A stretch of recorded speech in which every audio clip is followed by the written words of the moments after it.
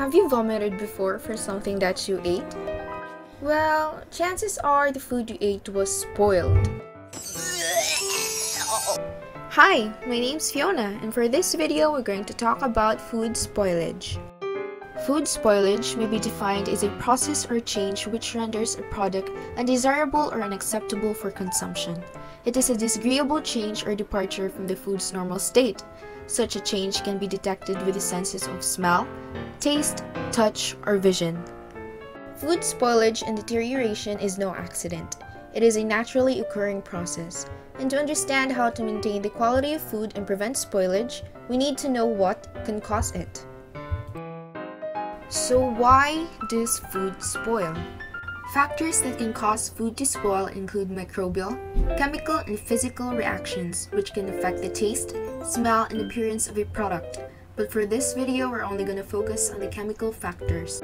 Chemical reactions in food are responsible for changes in the color and flavor of foods during processing and storage, and the first factor would be light.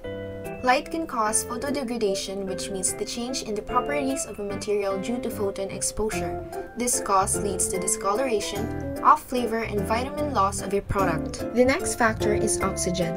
Every living organism uses specialized proteins called enzymes to drive the chemical reactions in its cells. Enzymes are naturally present in food and are responsible for the ripening process in fruits and vegetables. Oxygen oxidizes enzymes, which speeds up the chemical reactions in food, resulting in foul odors and browning. Let's make apple as an example. PPO and polyphenols are found inside an apple's cells. Cutting or biting also exposes an apple's cells to air which contains oxygen. This triggers the oxidation reaction that causes enzymatic browning. When polyphenols mix with PPO and oxygen, they create a compound called orthoquinone or oquinone. Next, the individual molecules of oquinone connect together to make larger molecules. This process is called polymerization. It creates a compound called melanin, which causes the apple to look brown. And lastly is temperature. The higher the temperature gets, the faster food will deteriorate. Chemical reactions are faster at high temperatures because hotter molecules have more energy. Now that we've learned that spoiled food is a result of chemical reactions and can cause food poisoning if consumed, here are the ways to prevent that from actually happening.